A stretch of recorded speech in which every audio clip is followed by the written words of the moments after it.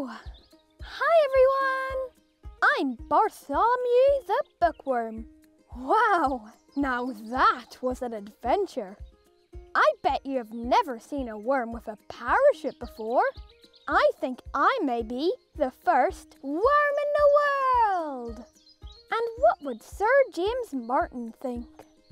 Look at all those puzzled faces. You are all wondering who James Martin is. Let me introduce you to Sir James Martin, inventor of the ejector seat. Sir James Martin has a really interesting story. And, of course, I am a bookworm, so no better worm to tell it. Let me take you all the way back to 1893. James Martin was descended from a Scottish family that had been present in the Locale area, County Down, Northern Ireland.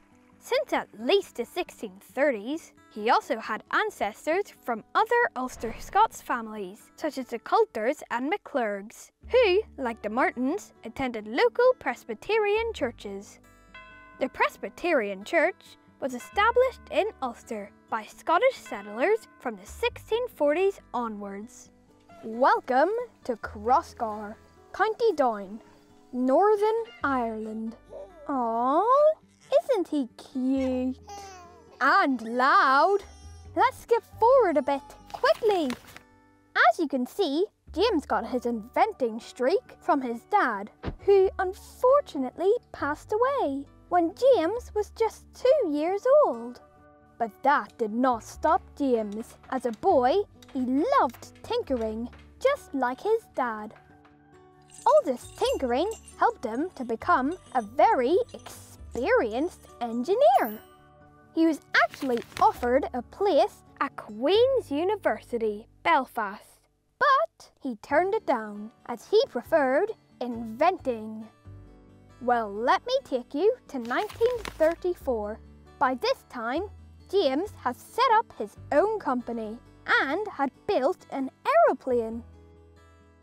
Meet Captain Val Baker. Captain Val Baker joined James's company as chief test pilot, as the company had now progressed to designing fighter planes for the RAF. Check these out. The MB-2 in 1938 and the MB-3 was to replace the famous Hurricane and Spitfire fighters. Now, this is the sad part.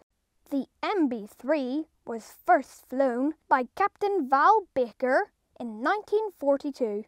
But in September of that year, during a flight, the engine seized and he was killed trying to land in a small field. This affected James deeply and continued to be a massive problem during the Battle of Britain, when many pilots sadly lost their lives, as they were unable to escape the cockpit when their planes were damaged. But James had a plan. His first attempt involved a powerful spring and a swinging arm to propel the pilot away from the plane. This idea was a great success, and he was given support from the Ministry of Aircraft Production to develop it further.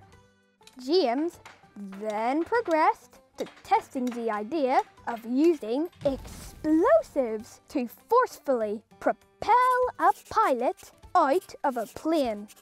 However, he was not sure how the body would react.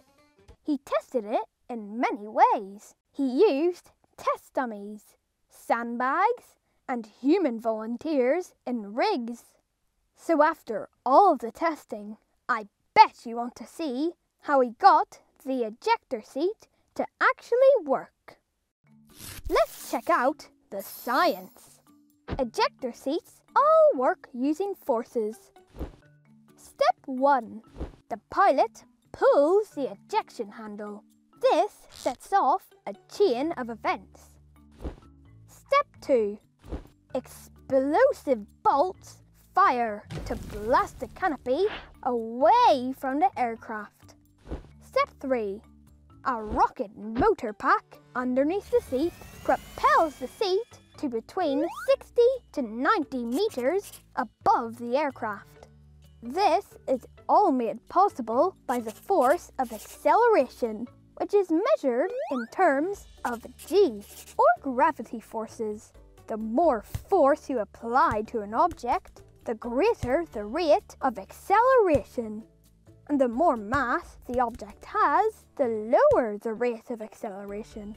So careful calculations about body weight and speed have to be carried out. Step 4.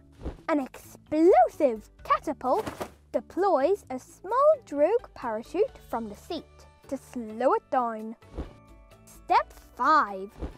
When the seat is lower than 5,500 meters, the built-in sensors deploy the main parachute.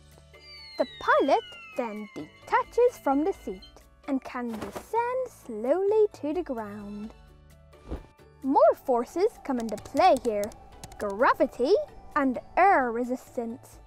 Without a parachute, there is not enough air resistance to prevent gravity from pulling the pilot towards the earth dangerously fast. But when the parachute opens, air resistance increases. This slows the parachute down to help the pilot land safely. James had to test the force carefully to ensure that the pilot's body could cope with the power.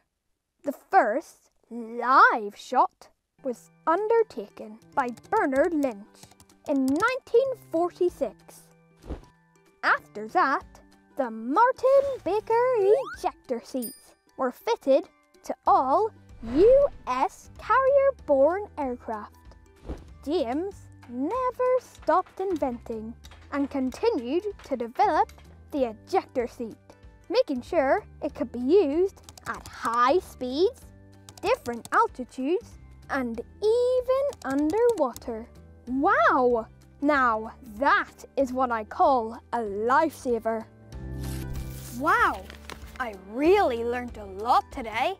I can't wait to see you on my next adventure.